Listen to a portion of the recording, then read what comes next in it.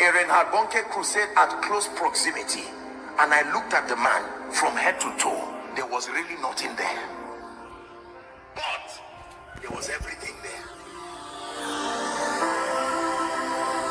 In the name of Jesus Christ, blind eyes open, wheelchairs, and you are hearing shouts as if they are fighting, as if it's riot, celebrating all kinds of things.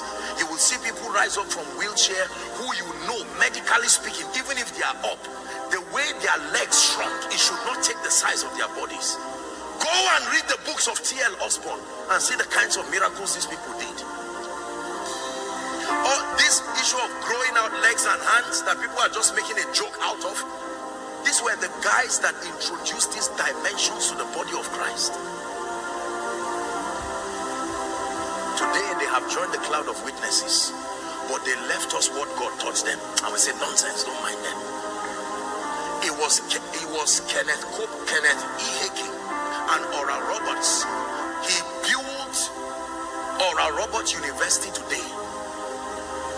After many years, it is still standing. You enter into that institution, you will be afraid. You will see a hand praying. There is a fire burning from an altitude to tell you that the fire on your altar should remain. There are all kinds of emblems. Those who have been students of these people, we are seeing the result we are producing. Those who have refused to be students and rather inventors are still gallivanting around the world of relevance.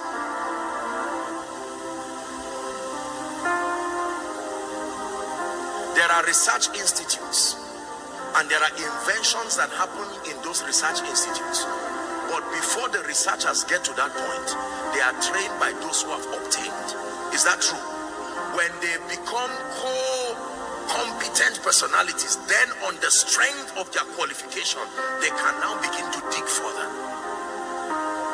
Do not trust any new invention until you see how much the individual honored what he met. Do not trust any new revelation until you see what the individuals did with what they found. If I teach you something new and something advanced, find out what was my honor for what worked already. Today there are all kinds of inventions that we have, planes, but they are not with dishonor to the Wright brothers. It is an improvement. From the foundation of what they did, we can now build upon and rise. The word of God represents the boundary of God's covenant. Can I tell you this? Heaven and earth will pass away. Babies will become teenagers. Teenagers will become adolescents, young adults, midlife, and they will become elders. The word of God remains. You will waste your destiny trying to invent a wheel again. The wheel has already been invented. It says Jeremiah 6:16. Give it to us, please. Jeremiah chapter 6 and verse 16. Please give it to us. Jeremiah 6:16.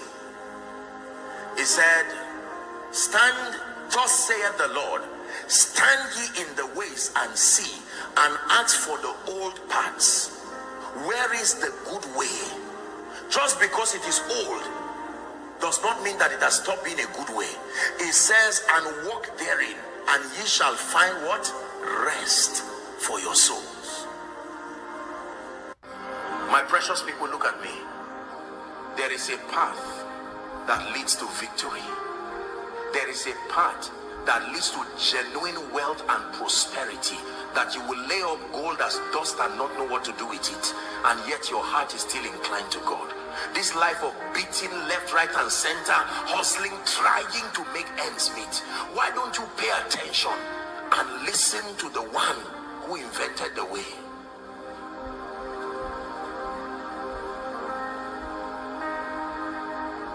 You are not the first to seek establishment. You are not the first one to do something about your life. You are not the first one to do ministry. You are not the first to look for the anointing. The Bible and history is full of men. You were born in a Christian family. In the Bible here, there were people who were born idol worshippers, and yet they navigated their way until they became custodians of the promise. The things that are written aforetime, they are for our learning, so that we, through the how does he put it now? The comfort of scripture might find hope. How did Abraham, who came from Ur of the Chaldeans as an idol worshiper, what path did he take that later got him? At the end of the story, we see an exalted man who has now become the custodian of the blessing, that he became God's idea of what it means to be blessed, to the point that in Isaiah chapter 51, here's what he said, verse 1 and 2. It says, look unto Abraham your father. He is my recommendation on how I transit people through my word to a life of excellence. Abraham. And to Sarah that bore you, for I called him alone, I blessed him and I increased him. Is God speaking to us now? This is very powerful.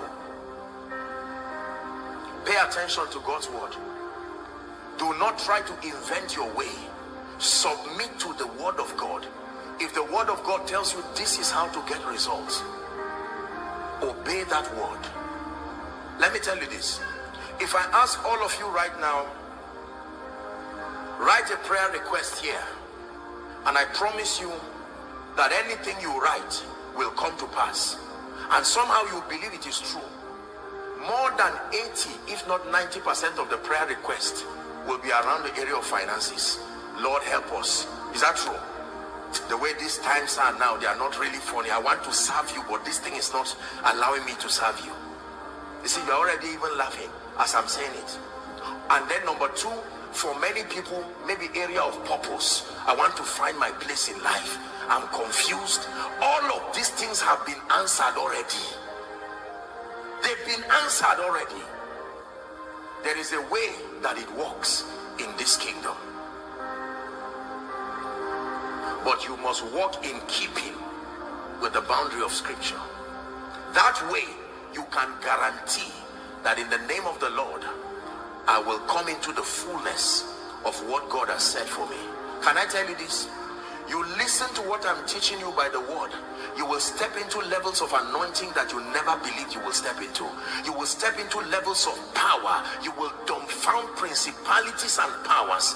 Because I told you it is a journey. For a long time it will not look like it. For a long time it will not look like it. But can I tell you this? If you submit yourself to it, meditate on these things, give yourself wholly to them, that thy profiting may appear unto all.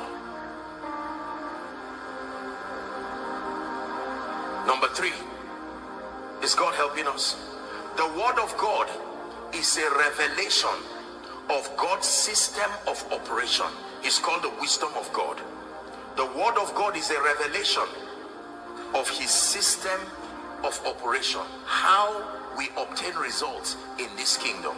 The word of God reveals to us how results happen. Not just that results happen, it shows us how they happen. Again, back to cooking. There are books that they sell around that teach you how to cook in case you cannot cook. Is that true? And the people are careful enough. At the back of that book, the people may write their qualification. Oh, this one attended this school, they attended this one, so you know that the person you are dealing with is credible. Then you now turn to page 1, pounded yam, right? And vegetable soup. This is how you make it happen. Page 2, you want all kinds of European cuisines and the rest. They will teach you how to do it. Your job is to trust the people. Don't just look at it as if these people don't know what they are doing. What have you cooked first? Are you seeing that now? The book does not just show you, it shows you the finished product, but then it tells you this is what to do. Step 1, do this. While you are arguing there, say, no, I know my own way, you will still not be able to get it. Somebody will come with childlike faith and just say, I will follow this to the letter. Step 1, do this for 5 minutes. You will do it. At least let me try it and let it fail. Step 2, do it. Step 3, now you can add this one. Now you can add this one. And eventually, the food the aroma now starts becoming like the one that he smelled somewhere, and he says this thing is working. And now you add this one, you add this one. At the end of it, he may not quite get it 100%, but at least he's impressed. Next tomorrow he will do it again. A day will come he will not need to use the book, because the book has entered him. He does not ignore the book. And then one day he can sit down and say, wow, I appreciate this person, but there is something I've learned. Between this and this, the person did not see this, but in honor to him, now we can improve on it. There is something you can introduce in that food. Are you seeing now? So you are improving, but not in dishonor to what you met. What you met brought you thus far, and then the Holy Ghost, in honor of your submission to that truth, will now open your eyes to see. Listen, I have told you, our children will edit what we now call revelation of our age. But if they ignore what we are teaching, they will be surprised that they will remain in our yesterday, even though they are our future. If they listen, one day they will be listening to a koinonia message, and I will be preaching so powerfully, and the Holy Ghost will tell them, you see, this man did his best with the grace he was given, but between this mystery and this mystery, he didn't see this one. Now, because you have submitted to honor it, let me show you something, and it will show you. Their own message now becomes the improvement of our own. Are you seeing it now? Yes.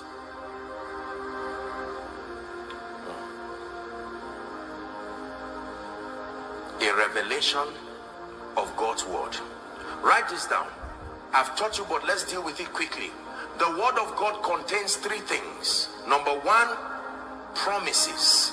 Number two, principles. Number three, prophecies. The word of God essentially contains three things. Number one, promises. Don't forget. Number two, principles. Number three, prophecies. What are promises? God's commitment. If you will do this, this is what I will do. This is my intention for you. If you walk in keeping with the conditions that make this manifest. Write this down. You only commit God's integrity to perform when you walk in keeping with his promises and his principles. You only commit God's integrity to perform when you walk in keeping with his promises and his principles. That means that God loves you, but the only way to commit God in your life is when you walk in keeping with his promises and his principles.